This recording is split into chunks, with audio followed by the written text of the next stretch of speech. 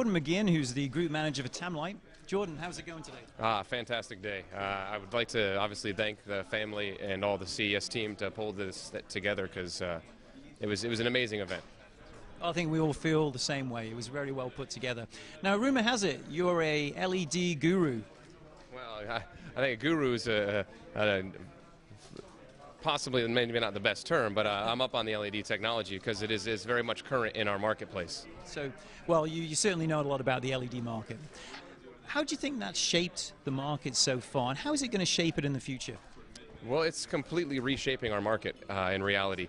The traditional light sources like incandescent and fluorescent, the way you manufacture the products and assemble the products is totally different. So LED is actually taking a traditional style of manufacturing that we're used to in the lighting industry and throwing us into the technology industry like smartphones, flat screen TVs. You think where LEDs are already used today.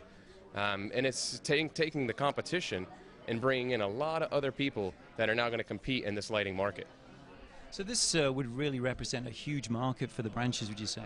Absolutely. We're seeing that it's about 20% of our sales actually is on LED products, and it's continuing to grow. Our new catalog that we just launched, we actually have a specific table of contents focused solely on LED products, because at Tamlight we're obviously aware that this is the future and it's not going away, and LED is becoming a better solution for almost every lighting application.